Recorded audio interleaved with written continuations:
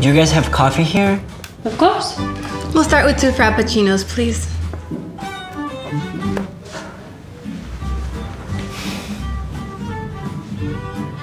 What? I just wanted to make sure. Come on, you know how it is in these foreign countries. You've done nothing but complain since the moment we got here.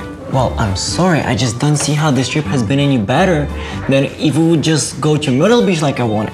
First off, they don't have tulips in Myrtle Beach like the ones we saw yesterday. Good.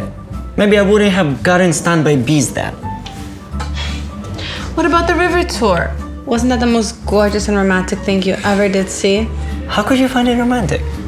You were seasick half the time. The half I wasn't seasick for was just gorgeous, at least. Yeah, you mean the one I was seasick for.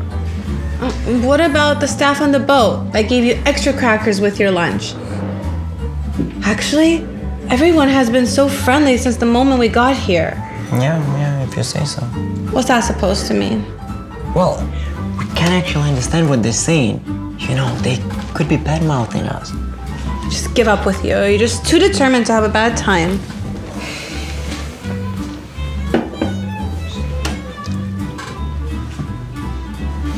Wait!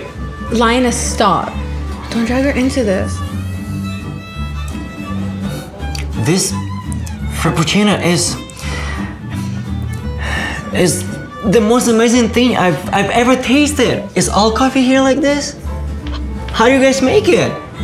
No, really, it's good. Try it. You like it, right? Mm-hmm.